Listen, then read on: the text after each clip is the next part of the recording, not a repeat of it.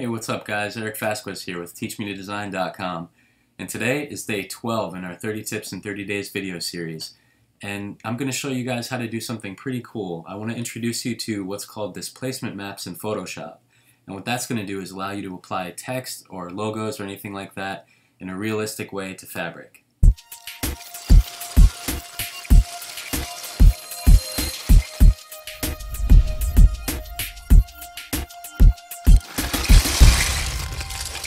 Alright guys, so as I mentioned, we're going to be looking at displacement maps and how we can add some realistic text to any material, especially something with folds. In this example here, you'll see that I've got this textured image of silk open, just to demonstrate to you guys how this technique works. But you can use, pretty much any other image or stock photo that you'd like.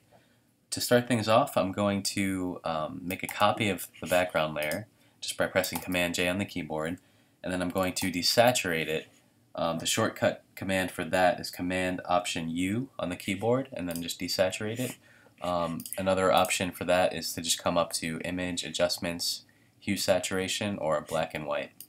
Now the idea here is that we want to boost the contrast in this image. So one other thing I'm going to apply is a Levels command, which is Command L on the keyboard, but you can also find that under the Image Adjustments menu as well.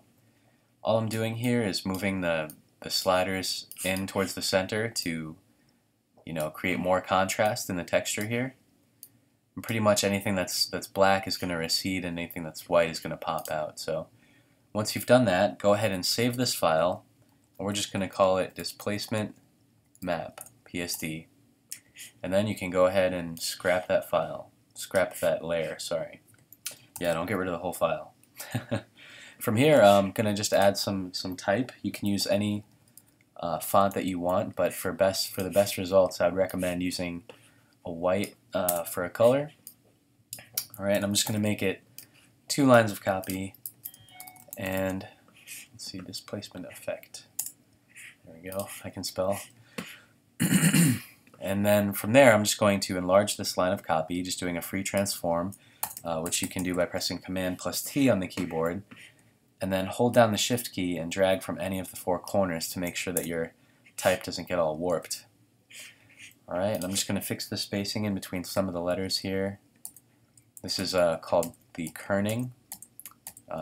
It's the space between the letters, and you can adjust that in Photoshop actually by moving your cursor between any 2 letters and then holding down the Alt Option key and using the left and right arrows. So that can either add or take space away from the space in between individual characters or letters. Okay, so the next thing we're going to do is either convert this to a smart object, or the other thing that you can do is rasterize the type. However, once you do that, you will no longer be able to modify the type with your type tool, but that's okay. Alright, from here, the next thing we're going to do is merge this type together. If you didn't already click rasterize, then you won't have to worry about that. And then we're going to come up here to Filter, Distort, Displace. And you can leave the settings pretty much as is, just to see how it works. And then I'm going to come back, and it's going to ask you to point to your displacement map, which we already created. So go ahead and navigate to that, and then press Open. Now you'll see here with these results, it just kind of looks like warped type, and you can kind of tell that it's following the shape, but it's not totally convincing yet. There is another step here. So select your original background layer and make a copy of it by pressing Command J on the keyboard, and then move it to the top of the layer stack. Once you've done that, double click on that background copy and bring up your layer style dialog box.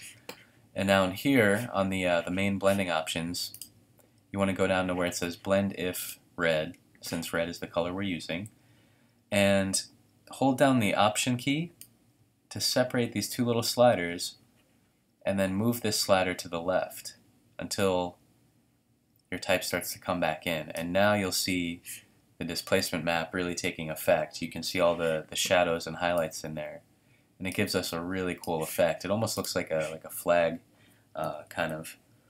And as I zoom out, you kind of see how that works.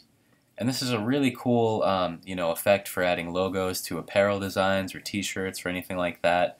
And it works well with adding face paint to portraits or hands or anything like that. and it's just kind of a cool looking effect. So I hope you guys have enjoyed this video, and please be sure to sign up for our newsletter and let us know how we can help you design better. Thanks, guys.